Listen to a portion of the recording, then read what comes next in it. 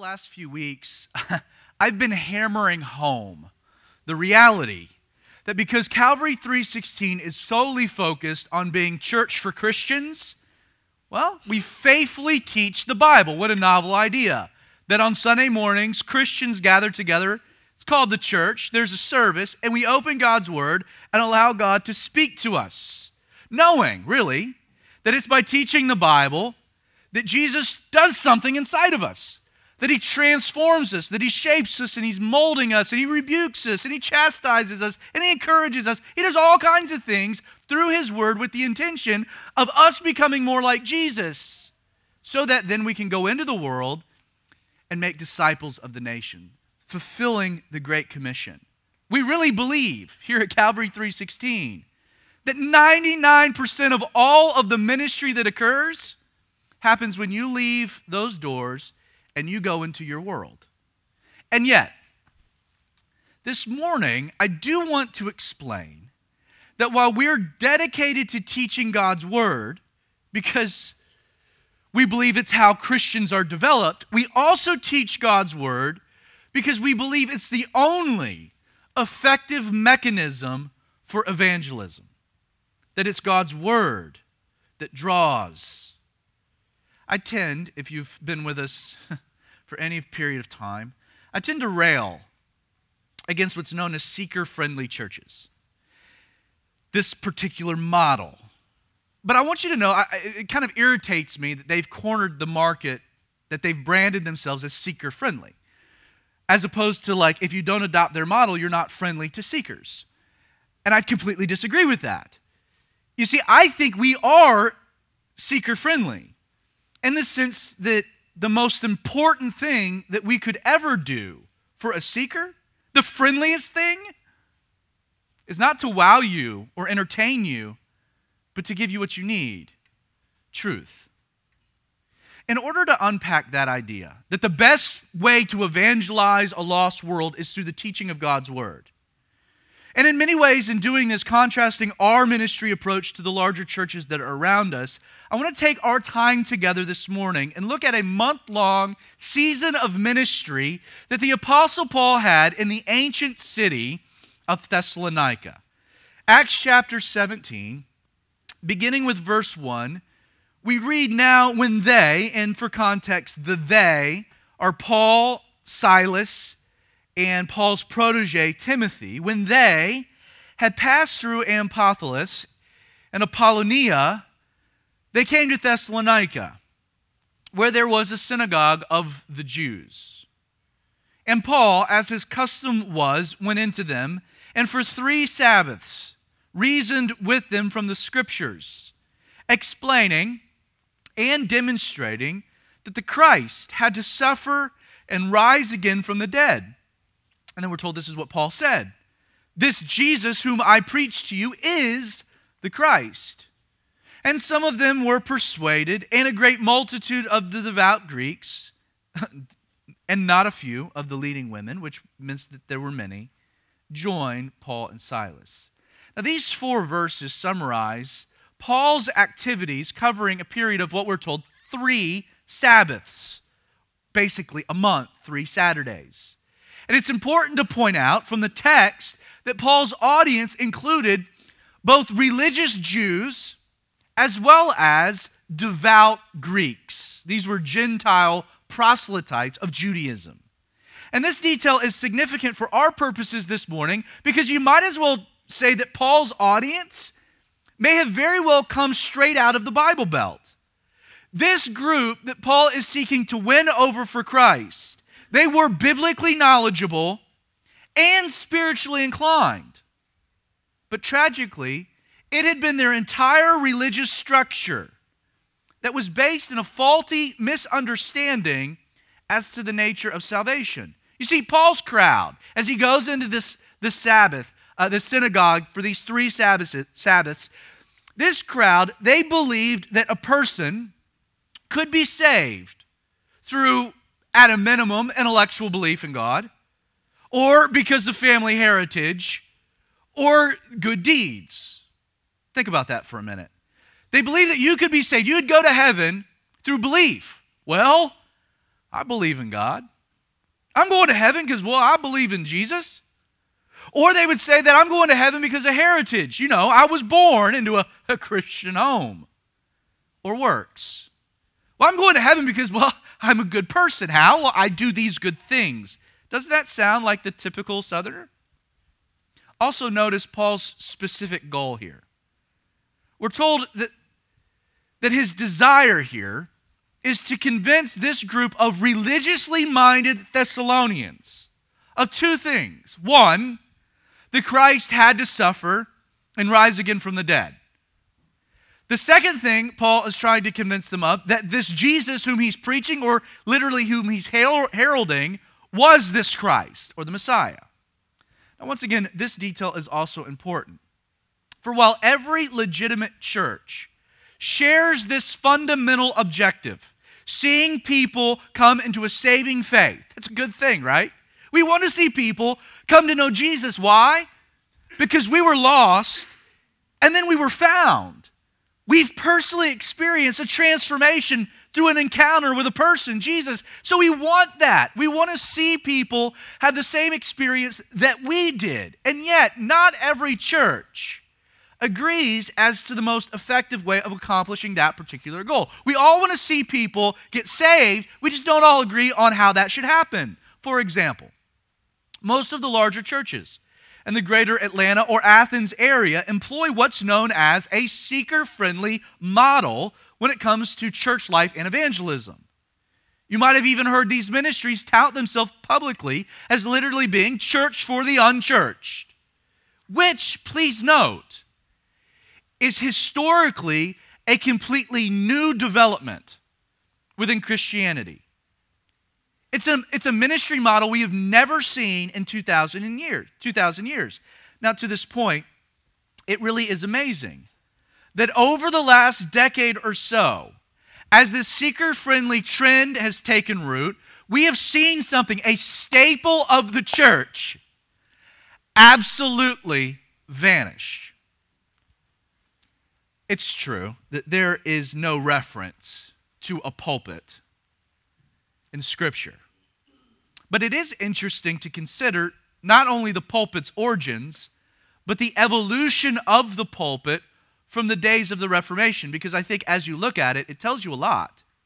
During the 15 and 1600s, as the Bible was being translated into the common languages and being distributed for mass consumption, after we left the Dark Ages where no one studied the Bible, into the Reformation, Enlightenment, when people are looking at the Bible for themselves, one scholar writes, the Reformation not only led to a renewed emphasis upon the sermon, but to the repositioning of the pulpit as being the center of the sanctuary.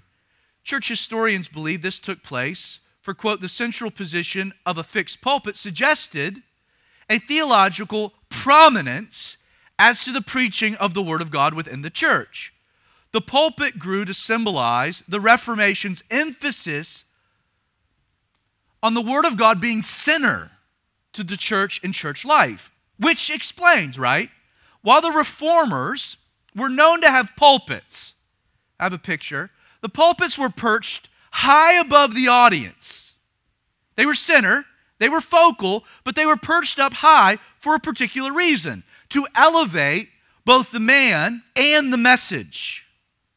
Now, Protestant churches since have continued the long-standing tradition of having the pulpit as the central focal of the sanctuary, but there's no question that over time, things have evolved. The pulpit's undergone some transformation over the years that have followed. Consider that it was during the 1800s that the pulpit, while still remaining very ornate, it was moved from the high perch down to eye level. That's not an accident. You see, though the pulpit still maintained the elevation of the message, the new position, well, it served to foster a relatability of the man behind the pulpit. So the message was still elevated, but the man was to be more relatable.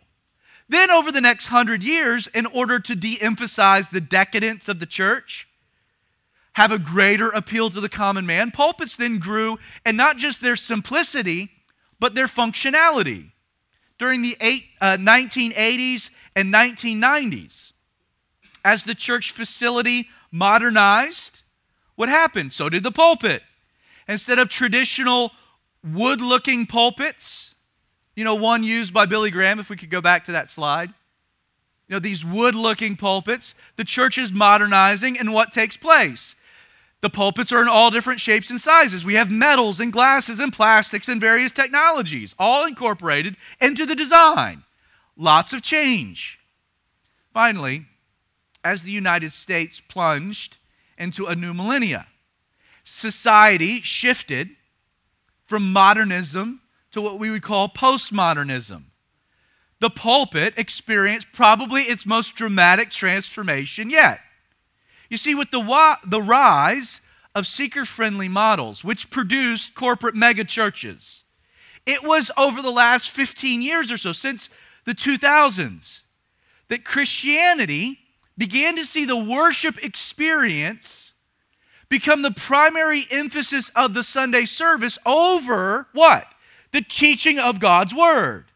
Sadly, spiritual experience, instead of the proclamation of truth, was just more marketable to a postmodern culture. And almost overnight, something fascinating happened. The pulpit, the very thing that had been a staple within the church since roughly 300 AD, it seemingly disappeared. It was in the way of the worship team. In many churches today, pulpits have been replaced with high-top tables and bar stools. Now, don't get me wrong. I am not saying that all pastors whose pulpits now reside in church storage have done so because of the incursion of postmodern appeal and influence. But it's undeniable. The symbolism of seeing the pulpit removed from the church does have historical significance and is representative, in my opinion, of a larger, really negative trend occurring within the church at large. Think about it. Why should a church have as the focal point of their stage the very item that represents the theological prominence of the preaching of God's Word, when the preaching of God's Word is no longer the preeminent mechanism for spiritual development or evangelism? In his book, The Priority of Biblical Preaching, Stephen Lawson summed up this new trend, commenting that, quote, "A new way of doing church is emerging. In this radical paradigm shift, exposition is being replaced with entertainment, preaching with performances, doctrine with drama, and theology with theatrics. The pulpit, once the focal point of the church, is now being overshadowed by a variety of church growth techniques, everything from trendy worship styles to glitzy presentations to vaudeville-like pageantries.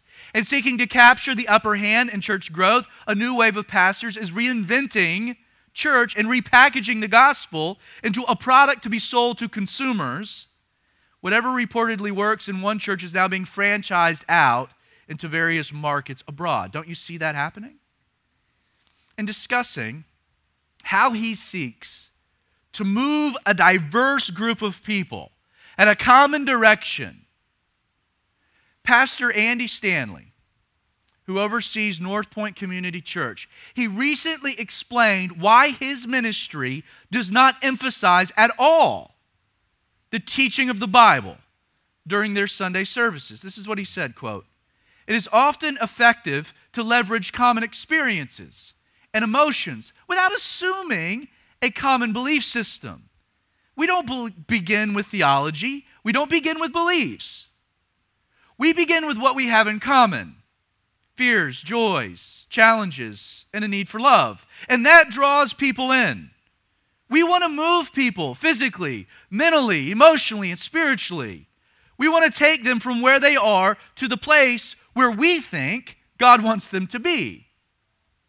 It's not an accident that most of the church flyers mailed out to the community, the ones you get in your mailbox like I get in mine, they rarely advertise like a real hearty biblical study.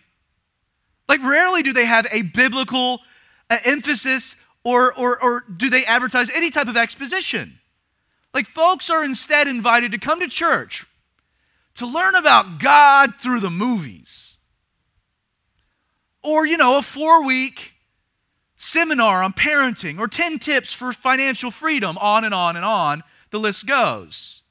Rarely have you ever gotten an ad that says, come to this church for a 50-minute hearty expositional Bible study through the Gospel of John, which we should do. Now, I need to say, I don't question the desire of men like Andy Stanley to reach the lost for Jesus. That's not what I'm trying to do. Personally, I think he, along with other churches that fall into this category, are very sincere in their pursuit. I think they really want to see people come to know Jesus. And yet, the fundamental problem with this approach is that not only will you be hard-pressed to find an example where the church even existed for such a purpose, but as a method for evangelism, that model is completely and totally unbiblical. Look again at our passage. Paul is seeking to do what? He comes to Thessalonica seeking to reach a group of religious people who don't know Jesus. His purpose is hoping that they might recognize that Jesus is the Christ, that he's the basis for their salvation and not their religious beliefs or their heritage or their works. He wants them to accept Christ as their Savior. But do you notice how Paul seeks to accomplish that aim? His methodology is entirely Scripture-centric. As with Jesus and the precedent established in the book of Acts, it was the Bible that was Paul's fundamental tool for evangelism. According to our text, there were 3 ways that Paul used Scripture in his evangelistic approach. Look back. First, we're told that Paul used Scripture to what? To reason with them. To reason with them. In the Greek, this word reasoned means to mingle thought with thought. It's from this word that we get our English word dialogue. And note, Paul was not preaching at these Thessalonians.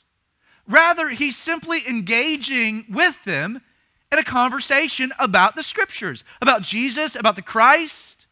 You might call it conversational evangelism. Secondly, we see that Paul used Scripture to explain to them. In the Greek, this word explaining would be better translated as opening or enlightening.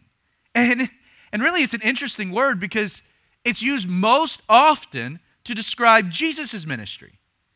In recounting their experiences with the resurrected Christ on the road to Emmaus, there were 2 disciples who said this in Luke 24, verse 32. They said, "Did not our heart burn within us while he talked with us on the road and while he opened," same word, "the Scriptures to us?" Then a few verses later, Jesus appears to the 11 apostles for the specific purposes of Luke 24:45, opening their understanding that they might comprehend the Scriptures. The resurrected Jesus, 40 days before the ascension, realizing he's got limited time, spends his time doing what? Teaching them the Bible, opening the Scriptures. Why? Because he knew it would be their responsibility to then explain the Scriptures to others. What this tells us is that Paul did not base his arguments on his personal opinions. Instead, what Paul did, this opening to them, Paul is pointing to a much higher authority than himself. He's not sharing his opinions. He's pointing to what God's Word said about the Christ, about his death, that he would have to rise, and then he begins to present Jesus. Paul's evangelistic ministry emphasized the teaching or opening of God's Word because Paul saw Scripture as being the most effective way to reveal Jesus. Last Sunday we looked at Philip and his unique ministry to the Ethiopian eunuch. And how did he preach Christ to the Ethiopian? Through the prophet Isaiah. He's reading the prophet Isaiah. He's trying to understand, is the prophet talking about himself or some other man? And it's from there that Philip does what? Let me tell you about Jesus. In John chapter 1, the apostle declares, in the beginning was the Word. And then some verses later, he says, and the Word became flesh and dwelt among us. Scripture is the most effective way to reveal Jesus because it's the way Jesus has chosen to reveal himself. Finally, note, Paul used Scripture to demonstrate for them. And the Greek, this word demonstrating, it means to place beside. The word indicates that Paul's scriptural arguments intended to present persuasive evidence, all designed to substantiate his positions about Jesus. He's laying aside evidence. Now, I hope you understand that the Christian faith, your faith, I hope you know that it is a reasonable faith. As Christians, we don't believe in the absence of evidence or reason. Instead, we believe because there is enough evidence to make our beliefs reasonable.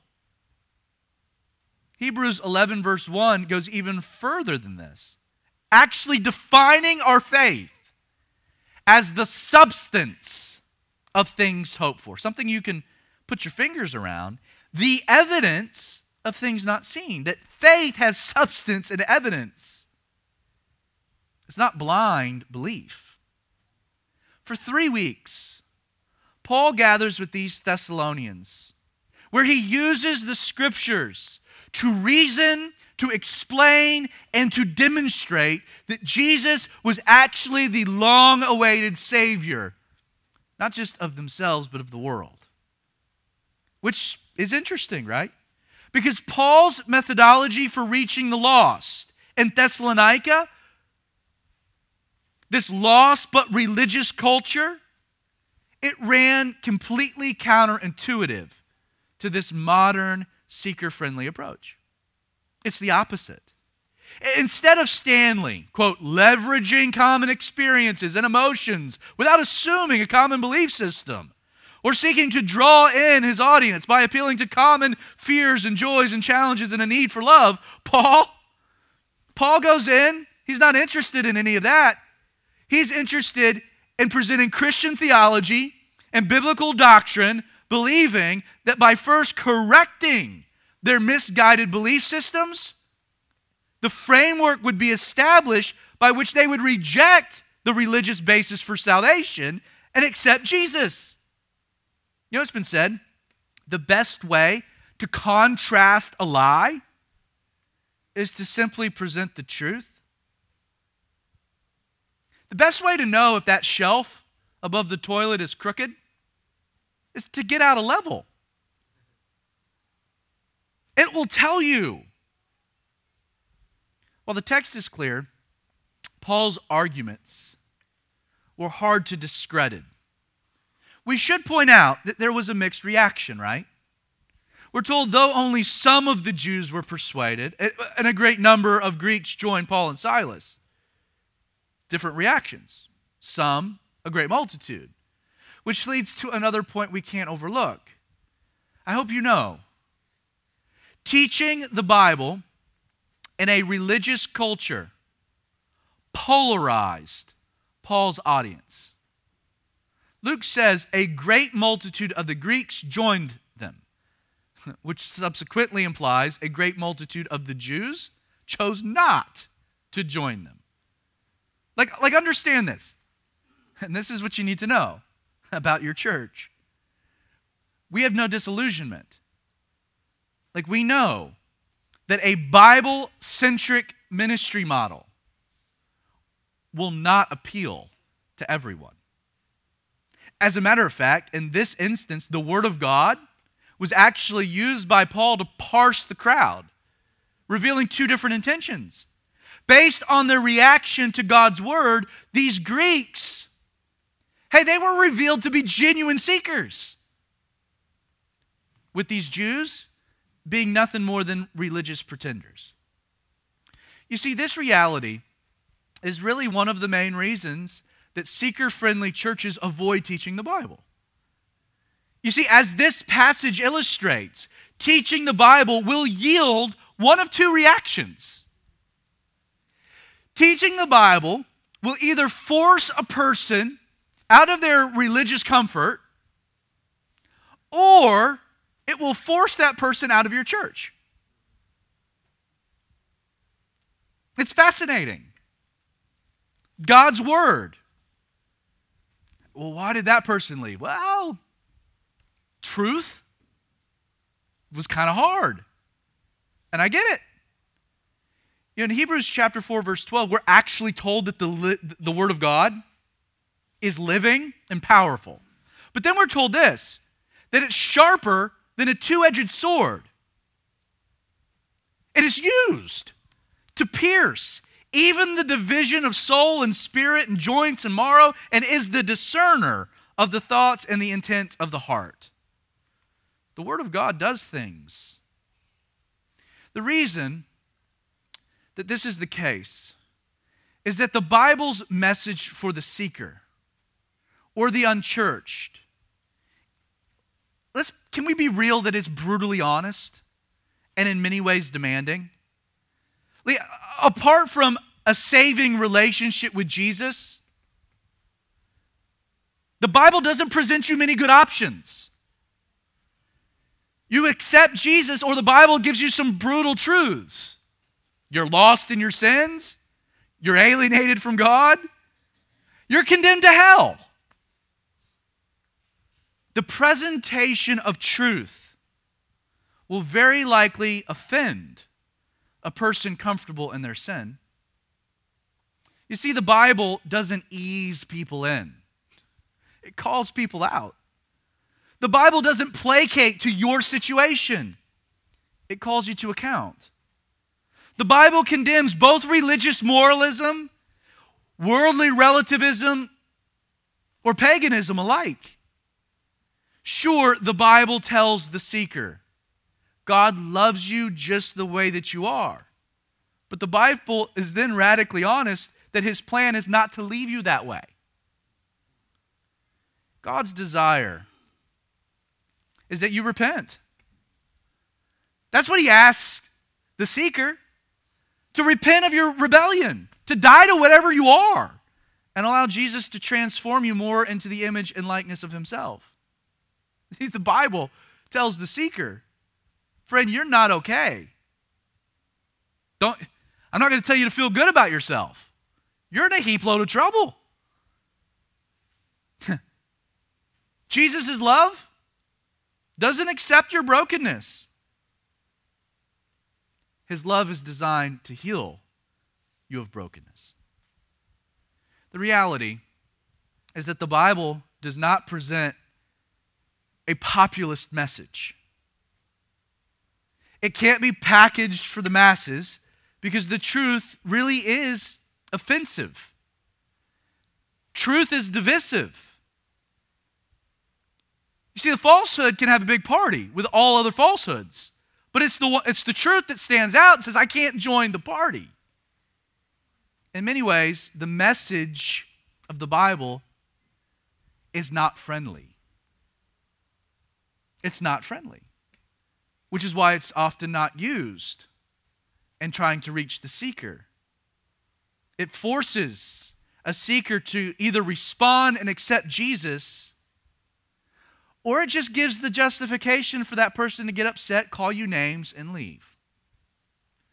Which is why the seeker-friendly model avoids difficult truths in order to successfully appeal to larger crowds, and no one likes being called names. Under the What to Expect section of a seeker-friendly church's website that's in our community, this is what you'll read. Quote, we believe God calls us to pursue Him just as we are, inside and out. So we nurture a casual, fun, and inviting atmosphere. As our guests, you can check out our services without intrusion and begin your spiritual journey at your own pace. No pressure, just encouragement. That sounds great. The The problem is that statement completely overlooks the reality that by definition, one can never pursue God without the initial act of repentance. Can't ease you in if you're going the wrong direction. You see, while these churches find themselves overflowing on Sunday morning, I am convinced that there is an unintended consequence to that particular model of ministry, especially in the South. You see, in the South, there is a huge segment of the population who wants church to satisfy the compulsion to feel spiritual without the actual challenge to be spiritual.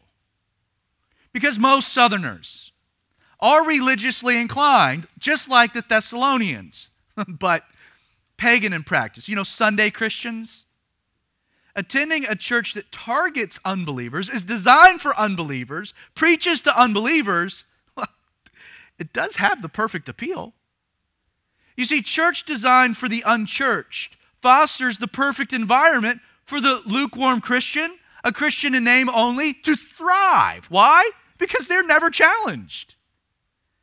This church allows a person to satisfy a cultural compulsion to feel like a good Christian. Stimulating worship, entertaining programming, helpful anecdotes, service opportunities, on and on and on. But this church never forces that person to face weightier matters as to what it means to be a Christian. It's not feeling like one, it's being one. And you'll never get that without sermons in the Bible that address topics that are not fun, like sin. Yeah. Or your need to repent of that sin. Or the fact that if you don't, there is judgment. Or that as a good Christian, you'll face persecution. It's not all health and wealth. Or let's talk about what it really means to be holy and set apart. Because the primary focus of our service, like what we do here at Calvary 316, because our focus is not designed to create a comfortable environment for the unchurched to not feel threatened. But instead, since our focus is on the development of healthy Christians, living genuine lives transformed by Jesus through the faithful teaching of God's Word, the truth is that the person who gravitates to the seeker-friendly church experience is not going to find Calvary 316 appealing. It's the truth. And as your pastor, I'm totally cool with that. And here's why. I'm not fearful of the seeker church moving in next door or buying property to build a building. Here's why. We are not going to appeal to the same crowd. While the people who gravitate their direction wouldn't find our pews very comfortable for long, although I don't think any of you find our pews very comfortable for long, it's also a reality that the people our church appeals to don't go to those churches because you see right through the facade. You see through the charade. We have people that come to our church from those, and this is what they tell me. I needed to get fed. Which is a marketing campaign I would really love to do. Now that you're saved, come to 316 and get fed and put them out in front of those churches. If anyone wants to take the idea and do it without permission, knock yourselves out. Here's the deal. We're comfortable with this because we teach the Bible knowing what it'll do. Why is it our job to tell the Bible what it should and shouldn't do? You see, the Bible will divide a religious culture. It will divide a religious culture into those who are genuine Christ followers and those who are simply plain Christian. See, I'm okay with the fact that our philosophy of biblical teaching yields such a result because it means Calvary 316 is filled typically with three types of people. One, it's filled with Christians who are serious about their faith. Or it's filled with the Christians who've given up on church and find a place that is genuine and authentic and real, warts and all, that's a grace place, refreshing. A community that's just trying to do it the way the Bible says to do it. Like, we'll either be filled with the people who are serious about growing, who have given up on church and are like, wow, this is what I've been looking for, or, and this is what I'm excited about, I really do believe that we'll be filled with seekers that are genuinely looking for truth. You see, this person, a genuine seeker, I'm convinced they end up being repelled by churches that play games. I found in personal conversations that they get turned off with slick marketing techniques or candy to earn confidence. Genuine seekers, they want a church experience that doesn't emulate or seek to replicate their experience in the world. They were already sick of that, which is why they're looking or seeking.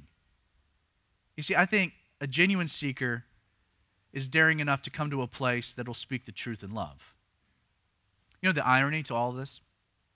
Many of these seeker churches hail from what's known as the Willow Creek style of ministry. What makes that ironic is that a few years ago, Willow Creek Community Church, they did something really daring. They hired an independent firm to conduct a 3-year study to, quote, find a way to measure spiritual growth and to see whether the church was accomplishing its mission to facilitate that growth. They wanted to actually quantify their ministry approach and see if it worked. What's mind-blowing is that not only did they pay for this study to be done, but then they published it in a little document that's called Reveal. And guess what it did? Their own study challenged their entire seeker-friendly model of ministry. This is a line from the report. I have a copy of it. Quote, we learned, check this out, we learned that the most effective strategy for moving people forward in their journey of faith is, want to take a guess? Biblical engagement. Our study revealed that churches that are successful in producing genuine spiritual growth in the lives of people embed the Bible in everything. These churches breathe Scripture. Hands down, no contest. When it comes to spiritual growth, nothing beats the Bible. Duh! That's what we've been saying. So you have to ask, is it about really seeing spiritual growth or just getting a lot of money from a lot of people? Verse 5. But the Jews were not persuaded, becoming envious, took some of the evil men from the marketplace and gathered a mob, set all the city in an uproar and attacked the house of Jason, poor dude, and sought to bring them out to the people. But when they did not find them, speaking of Paul and Silas and Timothy, they dragged Jason and some of the brothers to the rulers of the city, crying out, these who have turned the world upside down have come here too. Jason has harbored them. And these are all acting contrary to the decrees of Caesar, saying there's another king, Jesus. And they troubled the crowd and the rulers of the city when they heard these things. So when they had taken security or money from Jason and the rest, they let them go. I'm afraid one of the reasons today's American church is failing to influence our society is that in the attempts to appeal to culture, we have forgotten that Jesus instituted the church to be set apart from culture. Now, don't get me wrong. There is a huge difference between a church seeking to appeal to culture as opposed to a church that wants to remain relevant. Modernizing facilities, creating a contemporary aesthetic, employing creative graphics and multimedia, even incorporating new styles of music to remain relevant with culture, that's not a bad thing. It's a good thing. We embrace it. The church should never seem antiquated. You know why? Because we're heavenly. However, the problem is that all too often, in order to appeal to culture, the seeker church ends up employing techniques aimed at appeasing culture. Let me define appeasement. Appeasement is defined as, quote, the diplomatic policy of making concessions to an enemy power in order to avoid conflict. That's the formal definition. Instead of letting truth speak for itself.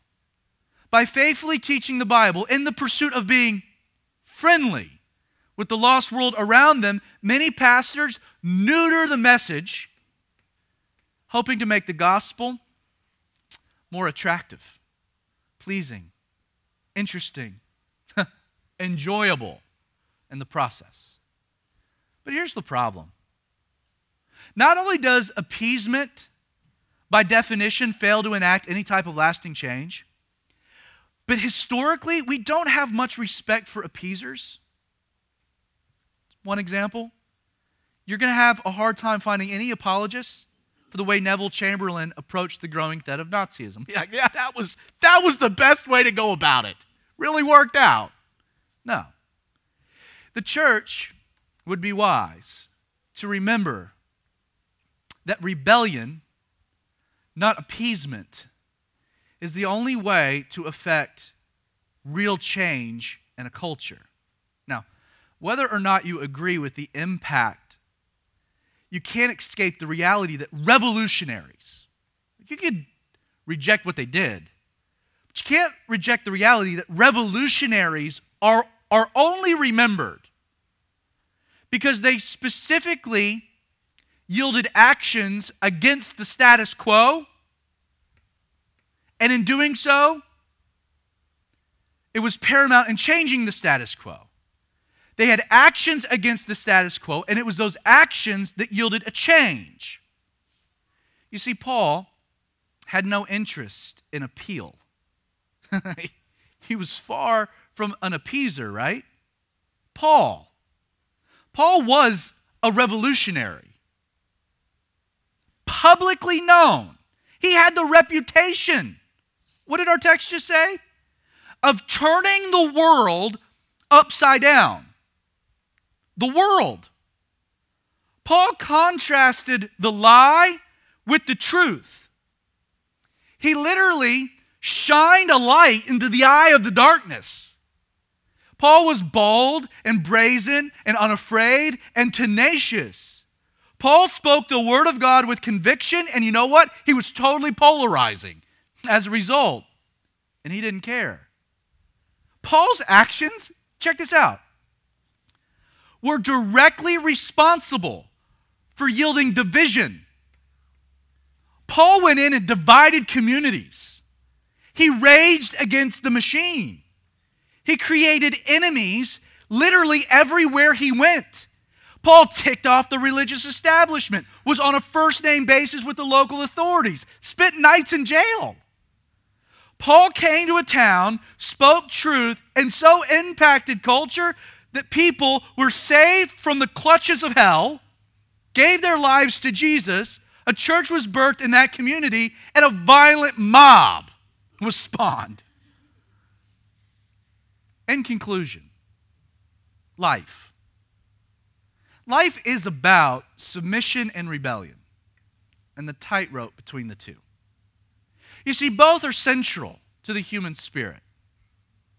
Now, here's the key, though. Always know what you rebel against determines what you'll live in submission to. If you rebel against God, well, you're going to live as a servant of the world. You're not a rebel. You're a serf. You're a pawn, part of the machine. But here's the thing. If you submit to God, you know what will happen? You will rebel against this world. You will be a rebel. It will be just the natural and unavoidable outcome.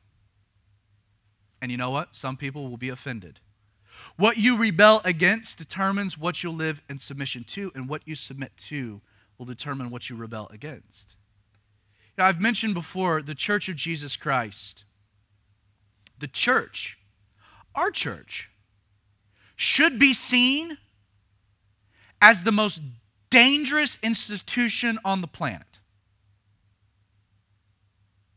We're a group of dangerous people. Not interested in this. We're interested in taking people to another place. My dad told me a story. He went to a community. It was a growing church. He got lost. He was trying to find the church building. And he ended up pulling into a parking lot of a bar / strip club / gas station, one of those places. And the guy was walking out, and he rolled the window down. He said, "Yo, where is this church?" Guy looked at him and says, "Why?" I was like, "Well, because I want to go attend the service." "Why would you want to do that?" My dad's like, "Why are you asking me all these questions?" He said, "I wouldn't go there, man. Because it's dangerous. I've had a lot of friends go there. They come out different. Like, it's doing things to this area. It's just not cool." My dad thought, it's kind of all I needed to know about it. The church was known by the community as being dangerous because of the impact it was making. A rebel church. A church of rebels. That's what I want to be. Shock rocker, Alice Cooper. You're going to get an Alice Cooper quote this morning. Most interestingly, became a follower of Jesus after he made a name for himself. But this is a radical observation he made. He said, "Drinking beer is easy. Trashing your hotel room is easy. But being a Christian, that's a tough call. That's real rebellion." And I agree. As you leave this morning, there are two things I want you to take home. One, figure out who you want to serve and then rebel against the other. And two, once you've figured that out, may I suggest you pick your church community accordingly. Do you want to be a part of a church of rebels who unashamedly proclaim the truth of God's word without fear of reprisal, or whether or not it will draw a crowd? Or would you rather support a culture of appeasement because it allows you to feel good without the challenge to be holy? It's your choice. But I don't know about you, but may the accusation be made of Calvary 316 that we are a rebel church filled with men and women more interested in turning our world upside down than creating a safe space. So, Father, it's with that